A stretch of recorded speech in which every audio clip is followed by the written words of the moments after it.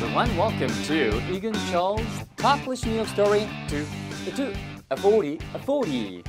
240가지의 다른 상황, 절대 적지 않습니다. 말이 240가지지 여러분이 매일매일 일어나는 순간부터 from the very moment you get up in the morning till you go to bed at night. Think about the possible situations you will be in. 여러분이 한번 생각해 보세요. 뭐 일어나서 교통수단 이동하고 직장 가거나 학교 가거나 어디 가서 있고 사람들하고 밥 먹고 다시 또 나중에 일하다가 다시 퇴근하고 그래 봐야 10가지 상황도 안 걸려요. 그죠? 예, 그거 결국에는 240가지 상황이 엄청나게 많은 겁니다. 자, 오늘은요. Today's episode is 117. 자, 117강인데 어떤 일이 벌어지고 있는지 지금부터 출발해 보도록 하겠습니다. Ready? Here we go. 자, 우리의 주인공 young. 바로 you are young. That means you can stay young forever. 자, 가볼까요? 룸메이트들과 함께 스터디 그룹도 만들고요. 우리 주인공 영이 열심히 리포트를 쓰고 있습니다. 그런데 이렇게 슬쩍 보니까 어라? 어거스티나의 리포트 내용이 내 것과 거의 똑같네요. 자, 그래서 친구한테 오늘 내용은요. 리포트 무단 도용 응징하기가 전체 에피소드의 내용이 되겠고요. 오늘의 미션 뭐라고 얘기해야 될까요? 베껴 이건가요? 예, 표절한 친구에게 왜 베꼈는지 따져 물어라.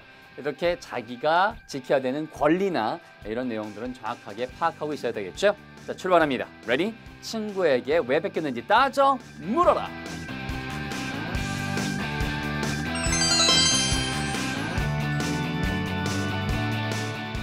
Today's key pattern. 자, 오늘의 키 패턴은요. 누구한테 따져 물을 때 아니 어떻게 이럴 수가 있어? 라고 정말 그 진위를 알고 싶을 때 왜 그렇게 했는지를 알고 싶을 때 쓰는 표현입니다. How could you?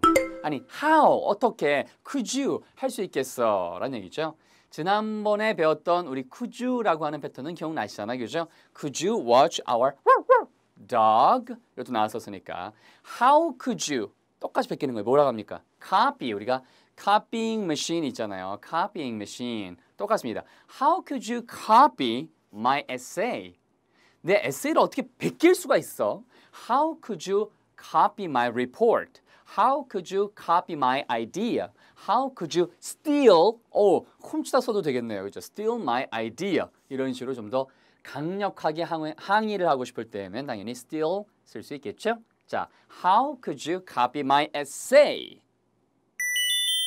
Practice more. 자, 우리 practice more에서는 앞에 나온 how could you? 아니 어떻게 그럴 수가 있어? 라고 하는 것의 응용 표현들 몇 가지만 보겠습니다. 물론 이걸 10가지, 100가지, 1000가지를 다 만들어 드릴 수 있어요. 하지만 중요한 거는 3가지만으로도 충분하다는 거죠. 왜? 이미 여러분은 한국말을 할 줄 알잖아요. 그죠? So take a look. How could you copy my essay가 아까 나왔던 거고요. 아니 어떻게 그럴 수가 있어 사람이? How could you do that? How could you do that? 그렇죠? 예, 그 다음에는요. 아니 어떻게 내 시계를 빌려가서 잃어버릴 수가 있어? 예, 그러면 잃어버리다 lose. 그렇죠? How could you lose my watch? How could you lose my watch? 예, 그렇죠? 내 책을 어떻게 잃어버릴 수 있어? How could you lose my book? How could you lose my car? 다 쓰실 수 있습니다. 그렇죠?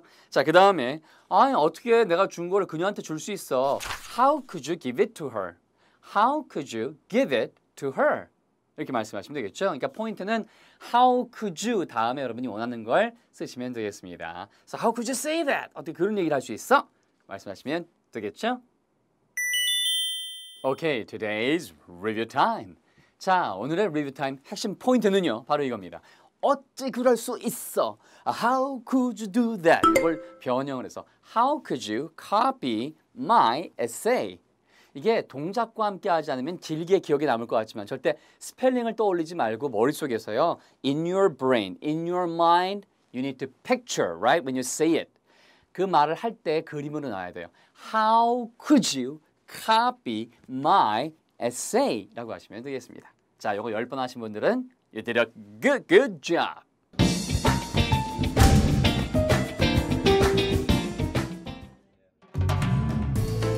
Okay, the sneak preview about the next episode. 자, 이제 종강을 할 타이밍이 됐습니다. 무엇이든 한 학기가 마치고요. 이렇게 유종의 미를 거둘 때에는 기분이 굉장히 좋죠. 자, 그렇다면 친구들과 어떤 계획을 세울지 우리 영 다음번 계획에 대해서 여러분 함께 알아보도록 하겠습니다. So we're gonna find out what kind of plan Young has, right? So see you next time. Bye.